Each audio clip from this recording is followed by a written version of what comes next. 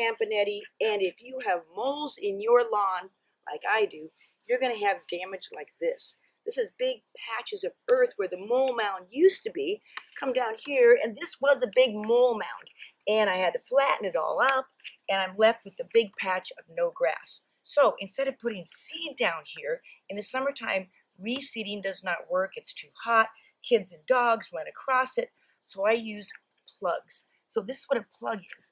Plugs are just little tufts of grass, and you don't have to buy them. What you do is you just go dig up some sod from around the edges of your lawn, tear it into little hunks or plugs, and then where you have your bare spots, you just replant these little plugs into the bare spots of your lawn.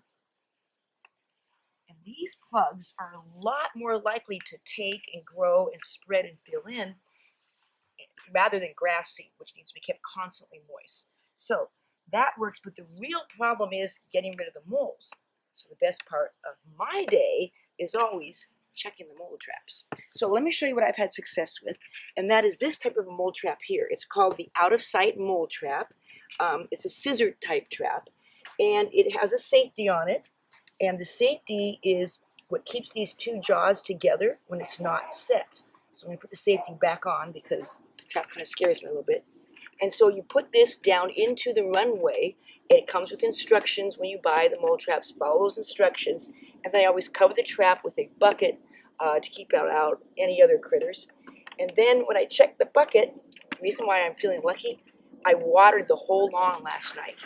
A lot of water means a lot of worm activity, which means a lot of mole activity. And so when these jaws are together, these two things are together, that means the trap is set. And yes, when you see the jaws have spread apart like this, that means the mole, well, we hope it's captured. You got to kind of lift it out and see if you've got a rock or, oh, yes, I got a mole. Okay, there he is. He's dead. So this is a dead mole because the trap worked. You can see here's where the jaws are open, here's the jaws are closed. And now here's another great tip. Once you catch a mole, you want to bury the dead mole back in the runway where he came from, because that's what's going to keep other moles and field mice and moles from using that same runway and tearing up your lawn even more. So I know I'm not quite strong enough to unloosen the jaws.